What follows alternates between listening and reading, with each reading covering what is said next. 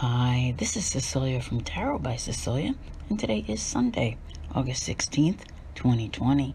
The tarot card for today is none other than the Death card to round out our week, and it's our sixth major arcana card in a row. Okay, this is from the Divine Diversity Tarot, beautiful deck by comic artist Joe Phillips, and he is thinking of reprinting it, so if he does, I will keep you posted, because this is a deck worth owning. Really just fantastic all the way around. Anyway, I am rambling here. We have not seen the Death card since April 20th. That's a really long time. If you are new here, then I'm just going to tell you straight up, this is not a card to be feared. This is one of my favorite cards, okay? Those who've been with me for a while know this, all right? It's something signaling here that you are just done, okay? You know, like, so much has happened. Maybe you're done with 2020. Maybe you're done with the situations which it has created. And quite a bit has happened, even in just the last 2 weeks since we had the full moon, which was in Aquarius. Right now, the moon is at home in Cancer, preparing to be a new moon on the 18th in the sign of Leo.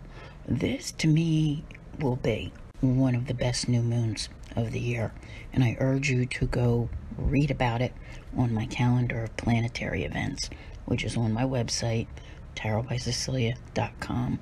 You can save the calendar to your phone as a shortcut and access it on a daily basis to keep up with what's going on. There are some really wonderful aspects around this new moon, and I honestly feel that, how can I put it? Were you ever in a dark room, okay, and the door wasn't quite closed, and then a light came on somewhere out in the hallway or whatever, but it got your attention. You could see that light through the crack, and you're wondering what's going on, wondering what's coming next. And that gives me the chills just to say that to you, okay? That's what this is like. It's like the door is cracking open, but you're done. You're done with being in the dark about everything. You're done with situations that are taking place in your life. It's time for them to be dead and buried. And what better way than to close a door and to open a new one? There is something that's coming. Now, it is part of a journey. I don't think that you open the door and immediately find it. Some of you may, but as that door begins to crack open, it is definitely leading you somewhere. Those who follow me on Patreon and in my members only area, they know when I talk long term, the things that are happening, you know, between now and, let's say, the end of the year, beginning of next year. There's still a great deal of transformation taking place, which is what this card represents.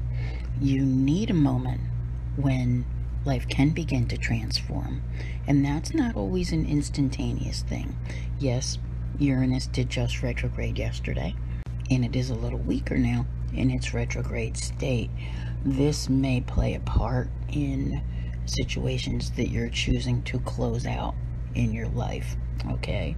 So maybe you weren't even thinking about it, and then all of a sudden with Uranus you're like, okay, yeah, I need to end that relationship. I need to move on from here. It's time to go. There's definitely, and this is not signaling that it's one day, that it's just today. This is about your life and where it is headed. And I'm going to say something here that I haven't said anywhere else. The end of January, when we complete the cycle from the new moon that's coming up to the full moon, which will happen in Leo on January 28th, okay?